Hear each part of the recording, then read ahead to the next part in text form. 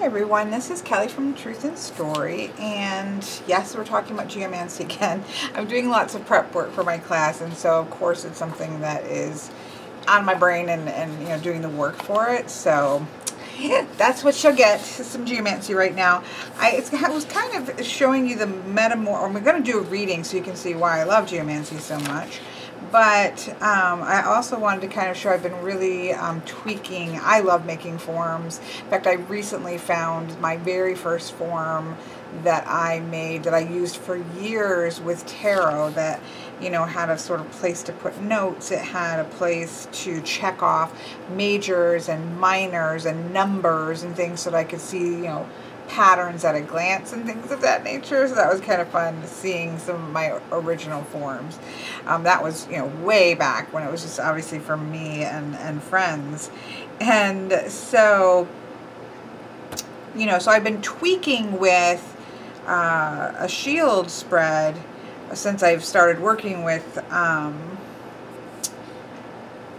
geomancy, just to kind of get like the perfect amount of information, right? You know, everything clear. I apologize. Isabel is not happy with my landlord coming in and out at somebody else's apartment. So just have to ignore her.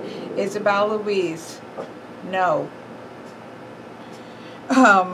So this was the first one that I kind of solidified everything that I wanted it to do, because you could still see the houses in there, and it just had all the information pretty much that I wanted just for a basic house, or shield chart.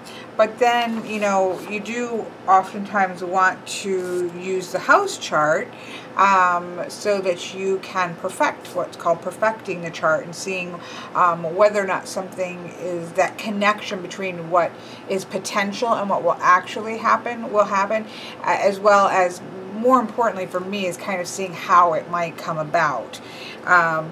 So this worked for quite a while as well. However, I found myself going back to this one a lot because I like the space to jot notes and to make connections and things of that nature, that this really shrunk this part down, and I'm really only doing quick things over here, and I don't really need all this room, even when I do the Hori astrology with the geomancy shield. So this is the current iteration of my geomancy chart, and where I've taken the house chart and made it small over here, because as you'll see when I do a reading, I don't really need this to be highly detailed. I have all of the check boxes that I need. I've added in a couple new ones for part of spirit, part of fortune, and the sum of the chart, which talks about how fast something might occur. And so I've also, per my friend Bart's suggestion, I wanted to make sure I denoted the mothers, because the mothers are the divination part of it. The rest of it's sort of kind of condensing numbers down in mathematics, but the divination comes with the mothers. They're the most important. Obviously, the judge is the most important, but just in terms of casting, so he had that suggestion of just keeping it straight lines, but shading it in. So yeah, so this is the third iteration of my geomancy chart, and I thought I would do a quick reading so that you can see why I think that geomancy is such a fantastic. And I have a whole, if you're interested in geomancy, it's not like you have to take class in order to look into it. I have a playlist on geomancy that has some information about it. And the book that I recommend the most is, there's not that many out there. Well, you can source lots of old sources, but I'm going to use the color one so it's obvious. The John Michael Greer's The Art and Practice of Geomancy is definitely a book that I hands down recommend. If you buy one book on geomancy, that would be the one that I would get right now. There's one that eventually is going to be coming out that I would definitely recommend, but it's a lot more scholarly and a lot less practical usage. So right now, that's what I would recommend. So I'm going to do an actual reading because, again, you know me, I don't feel like fake readings do a whole lot of good. We need to have candles lit though. How can we possibly, of course, here we go. How can we possibly have a reading without candles? I don't know about you as readers, but I find that to be very strange indeed. Oops. This, I've not ever had one like this. This particular was just a plain old big one, but I've never had such a problem where if you stick it into something like that, it goes out. I'm sure it's just some kind of a safety feature, but it's really annoying because most of the time that's what I'm kind of lighting. And it was actually a 2-pack, and only this one does it, so not sure about that, folks. Regardless. Okay, so this is going to be a reading for somebody. Of course, I am not going to put their name on here. They know who they are. Today is the 29th. The house, so I'm not going to obviously go into detail on how to. This is for people who want to kind of see the process from beginning to end. But you always pick the house that is called the quizzited house. What is the house of the question? And in this case, because it's about relationships, it's going to be the 7th house. And they're wanting to see a positive shift in a relationship. Will that happen? So, that's the information that I need there. I know that I'm going to pay attention to the 7th house. Of course, we're also going to pay attention to the 1st house, which is the house of the self. So, the first thing that we have to do is roll our mothers.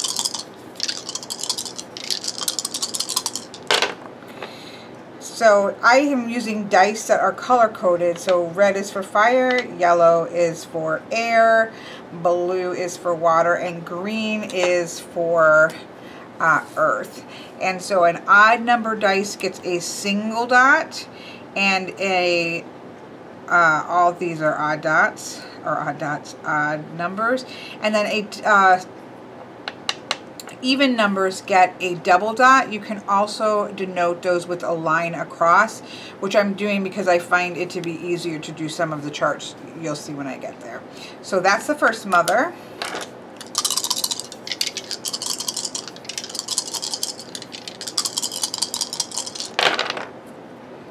So we have an odd, oops, odd, even, odd. So we have Puer, Tail of the Dragon,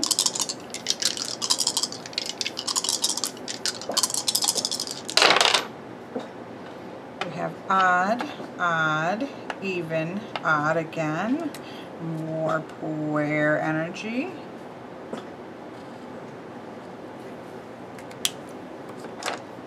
And the last mother,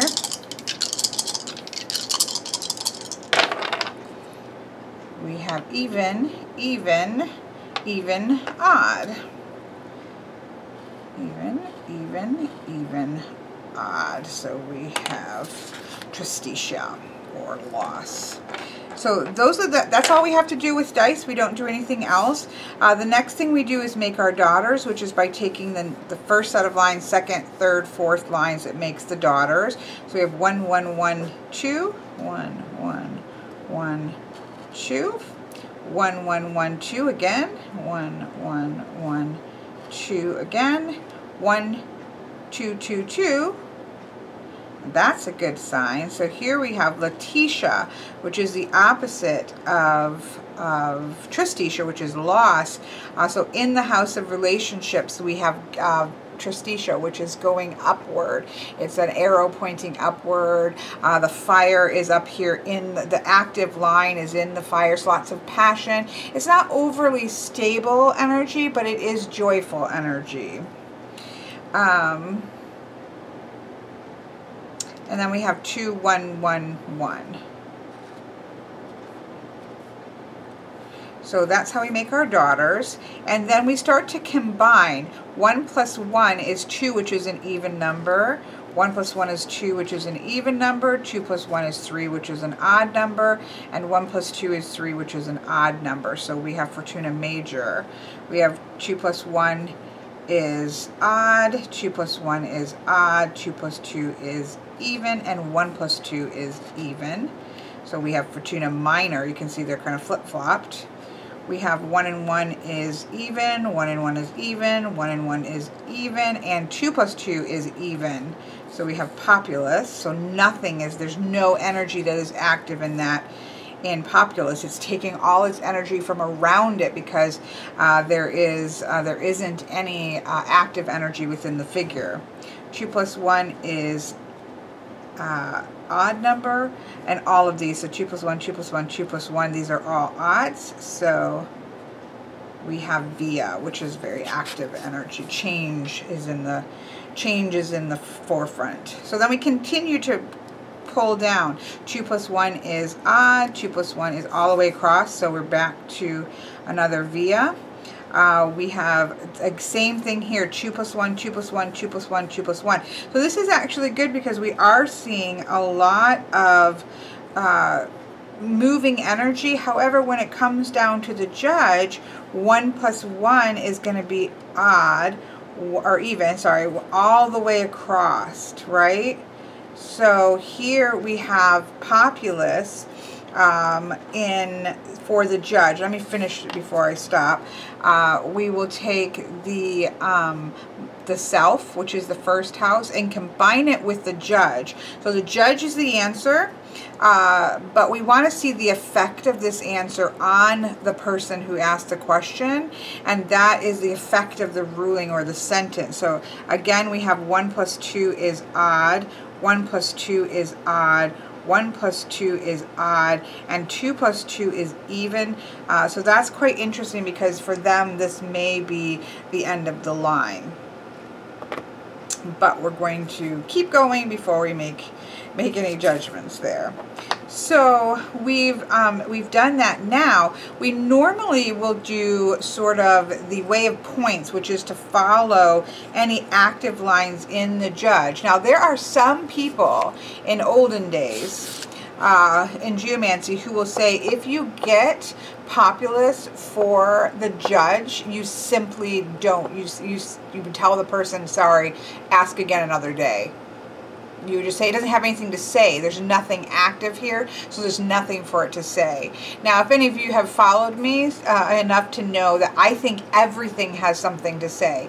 If it has come up, whether it be cards or dice or geomancy figures or whatever it may be, if you've asked a question and something has come up, there is a reason why it's come up, and it does have something to say. I would say most modern geomancers don't just not do a chart when it's like that, but it is something to pay attention because we can see that it's needing to take energy from elsewhere because it doesn't have any of its own. So that's something that's important. And we also can't follow the way of points because there's no active energy to follow back to kind of see what's going on underneath. But there are still ways in which we can dig a little bit deeper. You know, one of the things that we can, remember is that populous is connected to the moon, and populous is connected with Cancer, right? So it's I'm always so bad at writing Cancer. I don't know why I have such trouble doing it. It's connected with moon and with Cancer, and so that's really interesting, right? Because it is receptive energy. It's energy that is open, and it's sensitive to energy around it, right? So this to me says that the matter isn't closed off. It's not like it's Carcer or Carker, or how I say Carcer, I've heard of Carker, but it's not like Carcer, which is all closed off. In fact, we didn't get any Carcer in here closing any of the energy off. So it's not like it's closed off, it's just it hasn't settled. And I do believe that an answer can be, it's not, because I don't believe in a fixed future, we don't have that sense that anything is solidified yet. So things are open. The one thing is, though, is that we do have an indication that this person is probably pretty close. She's got the dragon's tail. So this is that sort of kind of walking away from a door. And so you do have a little bit of that sense of, whereas this is sort of walking towards something new, this is sort of that energy of walking away. So we can sense that this person may be at that kind of point in which nothing is happening, and if nothing continues to happen, that may be a no for them personally. Now I'm just going to grab really quick from Time Passages. I'm going to grab the current chart.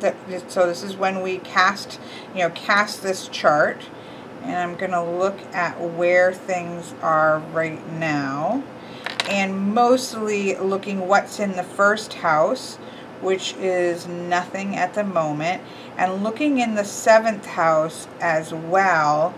We do have actually not much, except for I would kind of maybe pay attention to Chiron, although I don't think past geomancers would really look there. So there aren't any planets in either the 1st house or the 7th house at the time of the casting. So that's something you can also look at. You don't have to, but you can take a look at it. So, as I said, normally we would follow the path. If whatever active dot, we would follow it up to its source and get some underlying information. We can't do that because there isn't any active. And you can't even follow double dots, which some people will do. I don't tend to do that, but you can, because there's no passive here in these, so there's nowhere to go. We can't really see any underlying issues, but we can do the part of spirit, which is kind of giving us some things that are not seen, so to speak. And this is where you add up all of the single dots of the first 12 houses and divide that by 12. So we have 1, 2, 3, 4, 5, 6, 7, 8, 9, 10, 11, 12, 13, 14, 15, 16, 17, 18, 19, 20, 21, 22, 23, 24, 25, 26, 27, 28. We divide that into 2. Of course, this was 24, so we know 2 12s goes into that. Whatever remains is the part of spirit, so that is the 4th house. So we had... but we need to know that we had 24, 25, 26, 27, 28. So I'll put that over here. The part of fortune, we would subtract this from 12, and whatever is left, of course, is going to be the part of fortune, 8.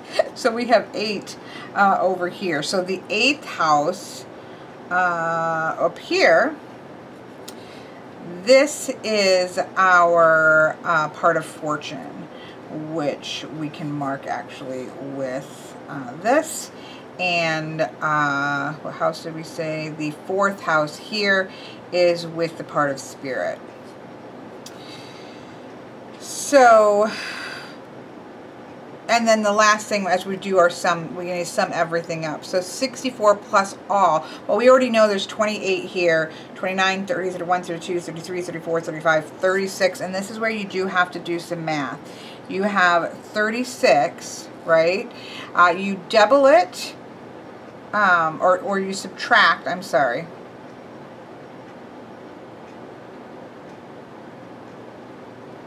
Yeah, we got to subtract this first, sorry. Again, this isn't a teaching lesson. 5. And this is a teaching lesson how bad I am at math. And 5 minus 3 is 2. So we take that 28 and we double it, plus we add it to the number that we had before. So 28 is 16, 24, 2, 4, 6, 8, 84. So this is interesting because the number we're watching is 96, and I'm going to redo this and make sure I did that correctly. The number we're looking for is 96. Things that are under 96 it means that it's going to happen perhaps faster than one expects. If it's over 96, things are going to happen slower, and it's proportional to how far away from it is on either way from 96. But let me do the math real quick and make sure that I did that right. Okay, shockingly, I did do the math right. I am horrible about doing math in my head. So this here is just telling us that things may be a bit faster coming to this shift that they're hoping for, or a shift of some sort, may be coming faster than they expect. The fourth house just tells us we want to look here at this figure and see that we can kind of see some things that aren't seen. So for example, this has to do with moving. So whether one of the person is open to moving, that may help. However, we do have in this house Trustitia, which is a downward moving. This isn't really a movement card. This is literally more sticking, you know, if you think about the shape, of this down into the ground, right? This is not something that speaks of moving. So part of the issue here, part of the unseen or not paid attention to issue is to do with moving and the lack thereof of moving. So perhaps being in a distance relationship or something of that nature, or needing to move. One person might need to move for a job and the other person isn't moving, those kinds of things. This doesn't indicate that that's going to happen, really. So but it shows what one of the major issues is why this isn't really going anyplace. So you want to pay attention to it. The part of fortune is actually where you might see some good things, some fortune, something good out of things. This is this idea of cycles and changing, that things could change and that there could be something new. So this is, whereas this is sort of walking away, a situation ending and walking away, this is walking up to a new doorway. This is a dragon's head and going through that doorway, and it's in this in the house of cycles, the 8th house. So we do have the sense that there could be a way to start over again. Perhaps to bring some new energy or some new life, and it is open to new energy, but something is going to have to, you have to go through the door. There's something that's going to have to occur in order to bring this into life, because right now it's just, there's nothing happening here. So what's interesting is that we can see that both the querent, so the person reading for, is really wants change, and actually the situation, or probably the other person, actually wants change, because we have via or way in both of those houses, but it's just not translating. It's not energy that is translating in a positive movement or shift in the relationship. So then the next thing that you want to do is, or that I would do, is to quickly do the house in order to see whether it perfects. So in this case, we take the, we start putting them in with the first house and go all the way through the houses. We're really not, doing much paying attention to anything other than putting these into the houses. Nothing new is coming out of this chart. We aren't really gaining anything new. It's just a way of perfecting and seeing how, if change does come about, how might that take place. Sorry, I really can't apparently talk and do this at the same time. One of the things you can really see in this chart is how that, unlike most divination systems, geomancy is one in which a figure, there's only 16 figures, but a figure can show up in, like if you do a tarot deck, right? If you cast a tarot reading or anything like that, even runes, if you pull runes out, you're only going to get one King of Cups or one, birch if you're doing oghams, that kind of thing. Whereas this is one in which you can get multiple, and seeing how those multiples interact with each other is part of the interesting. So we have to make sure to go over to 9 here. Again, talking and doing it at the same time, not so great. Going to cause mistakes. I will obviously make sure I go over everything to make sure it's right before I would descend it here. So we're looking at the first house of the self, and we're looking at the 7th house of relationships. And we're looking at those two figures to see if they are going to perfect. Occupation means that they're both going to be the same exact figure. This is not the case.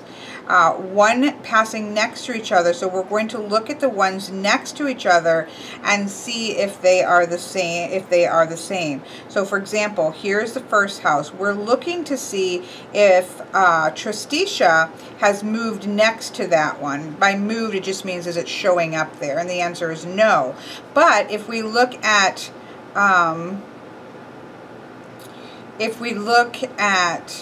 the seventh house and look to see whether the dragon's tail, yes, look, it's next to that. So the answer is yes.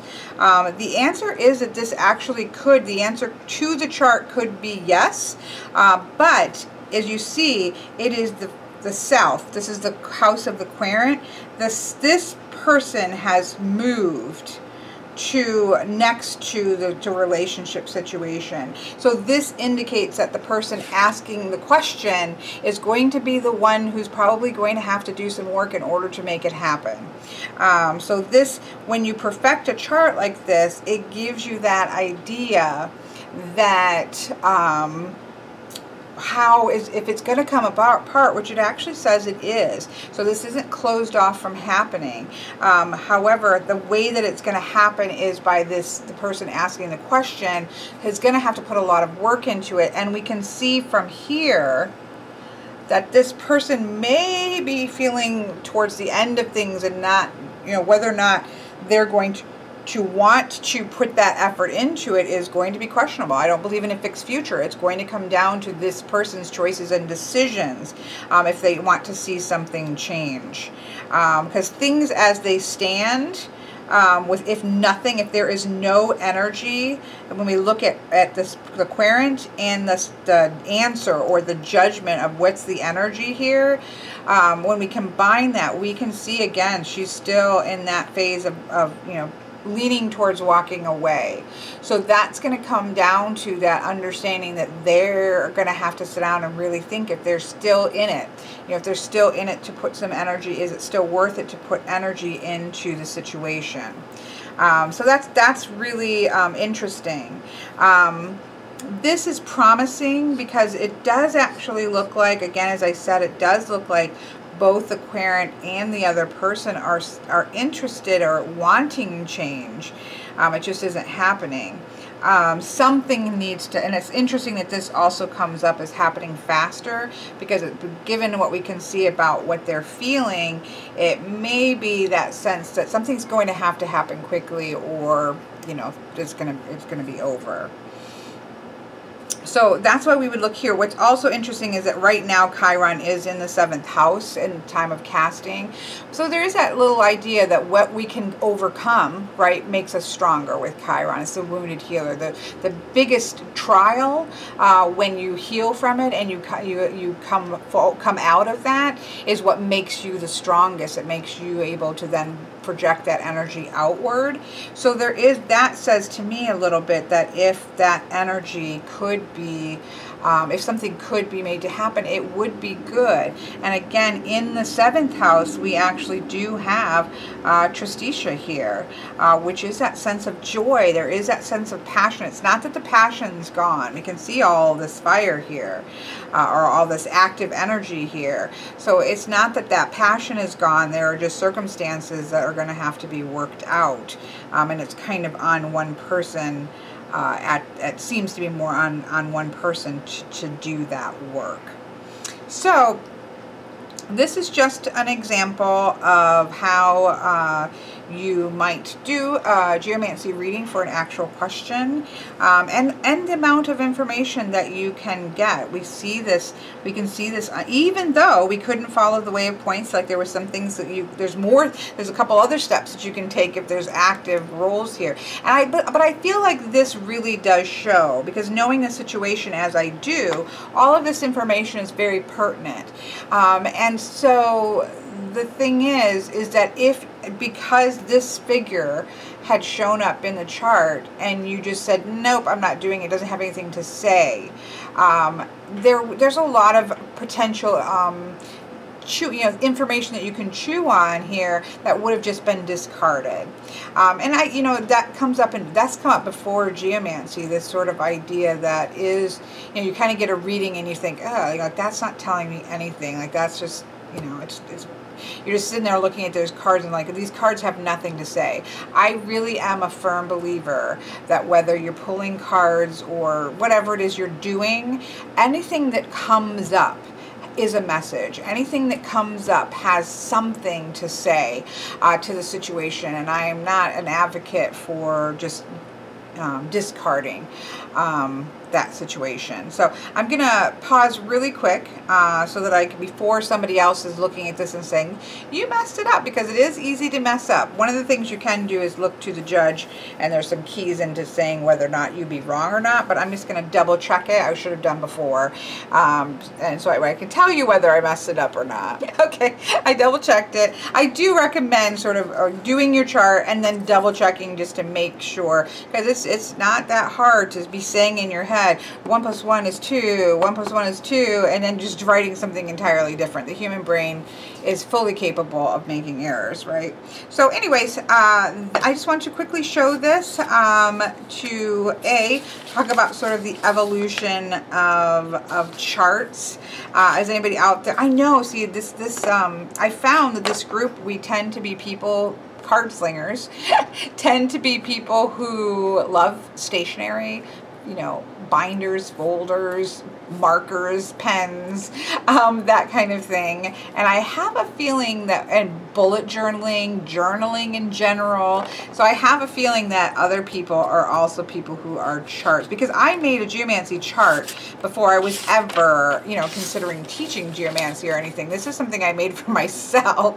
So this is how my brain works. This is Libra brain on fire, because I have a lot of fire in my chart, but I'm a Libra.